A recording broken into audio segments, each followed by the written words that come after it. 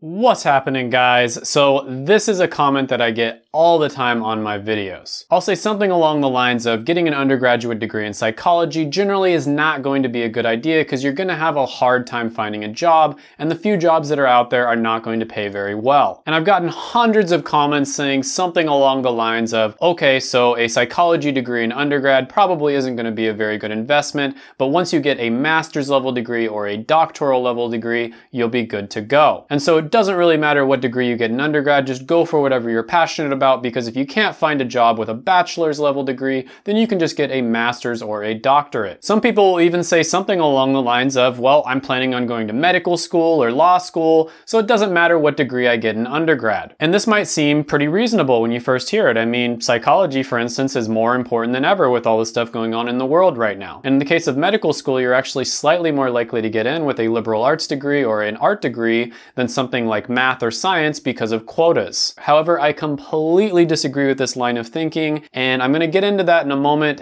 Let me explain. And I can almost guarantee you that by the end of this video, you're probably going to agree with me with a few very specific exceptions, which I'll go over. So make sure to stick around, sit back, relax, smash the like button, and let's jump right into it. So the first thing I want to talk about is something that a lot of people probably know about, and that is that the student debt crisis is absolutely out of control. The total federal student debt right now is around $1.7 million. No, it's 1.7 billions. Nope, not that either. It's $1.7 trillion at the time that I'm recording this video. And that's increasing by the day. Now, I'm not gonna go over how this absolute cluster F catastrophe happened. I've talked about that in other videos, and I'll talk about it more in the future, so make sure to subscribe if you haven't already. And most people know that this is really bad, but it's actually a lot worse than you think. This number is more than the total amount of credit card debt in the United States, which is also another situation that's totally out of control. It's also more than the total amount of auto debt, which is around 1.2 trillion. Now, out of all of the student debt owed, over half of that debt is owed from people who have graduate school degrees like masters and doctorates. In fact, graduate school might be the biggest offender when it comes to creating the student debt crisis. This is because a lot of people end up choosing the wrong degree in undergrad because of the false promise that they're going to be able to get a really good job as long as they get a master's or a doctorate. So it's kind of like a bait and switch. First, they get you in saying, you know, oh, get a college degree, you know, you have to have a college degree to be successful. Go with your passion, choose whatever degree you're passionate about. You like dancing for fun? Why not major in that? You like taking photos? Why not major in photography? What's next? Majoring in playing video games? Then when you can't get a job with your four-year degree, the school busts out the, oh yeah, we've got a better solution for you. You should go back to school and get a much more expensive degree, and then you'll be able to get that job that you always wanted. Now, sometimes this makes sense and it's true, but a lot of the time getting a higher level degree actually won't help you that much at all. And the reason for this is because if you're in one of those majors where you can't get a job with a bachelor's level degree, chances are a lot of other people are thinking the exact same thing as you, and they're going into these master level programs as well. Then the master's level degree gets saturated, and then the same thing happens with the doctorate. This is a system that basically funnels undergraduates into getting higher level degrees that cost a lot more. Those familiar with business might call this a sales funnel, or they might refer to it as an upsell, and it's an extremely effective tactic. They tell them to, you know, go to school, get your art history degree, get your gender studies degree. And then when they can't find a job with a four-year degree, they tell them to go back to school and get your master's, and then when they can't find a job with a master's, they tell them to go back to school and get their doctorate. The problem is, a lot of the time they still can't get a job, or if they do get a job, it still doesn't pay all that well, because the truth is, it's all about supply and demand, and there simply isn't that much demand for those types of degrees. And the types of loans that they force you to take out for graduate school are downright predatory. And that brings me to point number 2, which is the type of debt that you take out is much, much worse than the undergraduate variety. Now, in undergraduate, the loans that you take out, depending on where you went to school and what types of loans you got, are going to be somewhere around 5% interest, sometimes lower than that. And on top of that, the student loans that you take out don't start accruing interest until after you've graduated. graduated. And that's not too bad considering the stock market raises at about 7% every single year adjusted for inflation, and these honestly aren't very bad interest rates. To put these rates into perspective, if you invested your money into the total stock market, the average return that you would get is about 7% adjusted for inflation over the last 100 years. However, when you go to graduate school and you take out what are known as grad plus loans or parent plus loans, the interest rate last year on these loans was 7.6%. And on top of that, there is a 4.2% servicing fee that they take out as soon as the loans are dispersed. And if that wasn't enough, the money that you take out starts gaining interest right away while you're still in school. This is why, let's say you're becoming a doctor, for instance, you take out money in your first year of medical school, you're gonna have 4 years of medical school and then another 3 to 7 years of residency. And so by the time you start making really good doctor money, it's very possible that the money you took out will actually end up doubling over the course of you paying off the loan. And then you're gonna end up as a clickbait title for a Dave Ramsey video. Now, we've talked a lot about how the average student takes out nearly $40,000 in student loan debt in order to get their bachelor degree. The average amount taken out for a master's level degree is around $66,000. The average for a PhD was $108,000, and the average for a professional doctoral level degree like medical doctor, for instance, is gonna be around $186,000. And honestly, I'm only scratching the surface here on how bad grad plus loans are. In order to explain it all, I'd have to make it into an entire video just on its own. But basically, there are a lot of protections that you get with undergraduate degrees that you don't get with grad plus loans. And of course, this isn't to mention the fact that because of the fact that this whole loan thing has been privatized, you see schools commonly charging over $50,000 a year because it's basically like a blank check. The government will pay for whatever these schools write for. Number 3 on the list is that it takes a very long time. Now, most people say that bachelor degrees take around 4 years, and that's approximately correct. And then master's degrees are gonna take around 2 years, and again, that's about right. And then they think that a doctoral level degree is only gonna take another 2 years or so, and that's actually way, way off. The average time that it takes to complete a PhD, for instance, is 8.2 years. And that's on top of the time that it takes to do your bachelor's degree. So really, it's over 12 years overall. This is why the average person who graduates with their PhD is going to be 33 years old.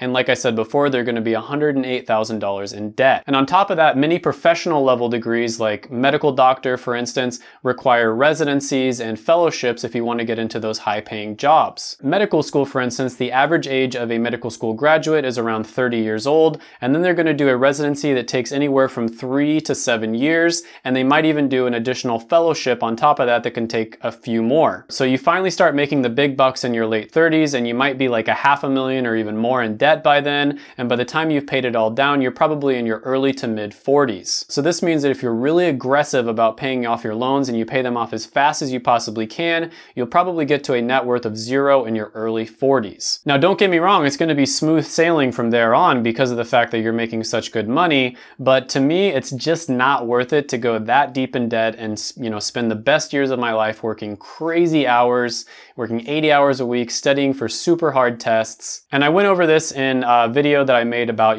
getting a medical degree, how I think it's a little bit overrated for the average person. I want to have the freedom and the flexibility to enjoy the best years of my life. If I want to travel the world, I want to be able to do that. If I want to start a business, I want to be able to do that while I'm still young and healthy enough to enjoy it. And I know a lot of my viewers feel the same way. Number 4 reason on this list is because many people actually don't end up finishing graduate school. Only 57% of PhD students, for instance, end up graduating within 10 years. And this gets even worse when you get really down into the details and you look into the different fields of study. The completion percentage is going to be even worse for the types of fields that you'd likely have to get a master's or a doctoral level degree in order to get a job in. So for instance, in humanities, the completion percentage is less than 50%. So the ones that need to get a graduate degree the most are the ones that are least likely to be able to get one. Now, this is for a number of different factors, and I can probably make an entire video just on this subject alone. But basically, you have to write what's known as a dissertation, and then you have to defend that dissertation, which is original work, in front of a panel of experts. These people are going to grill you hard, and if you pass that grilling, then they'll allow you to have a doctorate. Now, one of the people that's going to grill you is going to be your advisor, and if you get a good advisor, this is going to be great. They'll help you out a lot, but if you don't get a good advisor, they can actually hurt you. I have a friend who graduated with a PhD in computer science, for instance, and she had a awful advisor who actually stole some of her original work, posted it on his website, and pretended like it was his own. She was in a situation where if she didn't say anything about it, she might be the one who gets accused of plagiarism when she actually presents it. And if she did say something about it, she'd be going against her advisor who's trying to help her to get her doctorate. So it was a super sticky situation, and it ended up turning out well, but it very easily could have gone the other way. So basically, they have a ton of leverage over you, and because of this, if you have the wrong people in positions above you, they're not going to treat you very well. A lot of professors will exploit you, make you work like 12 hours a day, 7 days a week, and make you do all the grunt work that they don't want to do themselves. And if you don't like that, there's a good chance that you'll either take longer to graduate or you might not get your doctorate at all. And oh, by the way, if you don't get the degree, you still have to pay back all of the student debt. The schools basically have zero accountability for making sure that their students are successful, and because of this, a lot of the time they'll encourage students to go into careers where they won't have the ability to pay back their student loan debt. And this brings up point number 5, which is it's very similar to a pyramid scheme. One thing that I found out when I was doing research on different graduate level degrees, especially PhDs, is how similar it's structured to what's known as a pyramid scheme. Now, a pyramid scheme is basically an unsustainable business where only those that are at the very top end up making money and everyone else basically gets screwed. And basically, people start at the bottom of the pyramid scheme as bachelor degree holders who get a degree where they're not able to find a job, and then they move up through the pyramid getting a master's, and then maybe they're not able to find a job there, or maybe they are. If they are, that's great, but if they're not, then they move up further to getting a doctorate, and they might even try to go for becoming a professor. So you've basically got teachers teaching people how to teach, teachers how to teach, teachers how to teach, and on and on and on. So the majority of them probably won't even make it through to getting a doctorate, and those that do might find that getting a job isn't as easy as they thought it was going to be. And out of those that get a job, very few of them are going to become professors, and out of those that become professors, very few of them are going to get what's known as tenure, which is something that professors go for that makes their job a lot better. A lot of them will go back on the job market and start looking for careers, and they'll find out that they're actually overqualified for a lot of the same careers they could have gotten with a master's level degree or a bachelor's. Meanwhile, those who do end up making it to the top of the pyramid in universities can, in some cases, make a ton of money. Presidents, for instance, even ones at public universities, not even private colleges, oftentimes will make over $1 million a year. Now, if you think I'm some kind of crazy conspiracy theorist here, check out the subreddit r/grad school. So I'll read a few of the comments from this subreddit. One of the funniest, most depressing parts about this sub is how many of us have independently come to the conclusion that academia is a pyramid scheme / scam. The PhD, postdoc, professor system is most definitely a pyramid scheme. Be really careful with this and make sure that you don't get scammed. Number 6 on this list is something I wanted to point out, which is you don't actually make that much more than the same exact degree except at a bachelor level. Now, I know what you're gonna say, master's level degrees and doctoral level degrees probably make way more than their bachelor counterparts, right? No, not really. Master level degrees make about 23% more than bachelors, even though they cost over 50% more. And PhDs are even worse. They only make about 26% more than their bachelor counterparts, even though they take an extra 8 years, and it costs $108,000 on average. That means PhDs only earn about 3% more than those who get a master's. So from a personal finance perspective, this is a horrible investment. So there's a lot of reasons that nobody talks about this stuff. I mean, college counselors pretty much never warn you about this stuff because it's in their best interest, the interest of the college, for you to go back to school and give them even more money. Because at the end of the day, it's sad to say, but university, just like everything else, is a business. Now, let's say you have your heart set on a doctoral level degree. Maybe you want to be a researcher and that's the only way that you can get there. You're probably going to ignore everything that I say in this video, and that's awesome. Maybe being a physician has always been your dream since you were a child and you just want to be a doctor. You can't see yourself becoming anything else. And in that case, again, ignore my advice. It's totally fine for you to go that route. Thank you so much for watching this video. I made it just for you. Go ahead, smash the like button, hit the subscribe button, ring the notification bell, and comment down below any thoughts, comments, criticisms, etc. that you have on the video.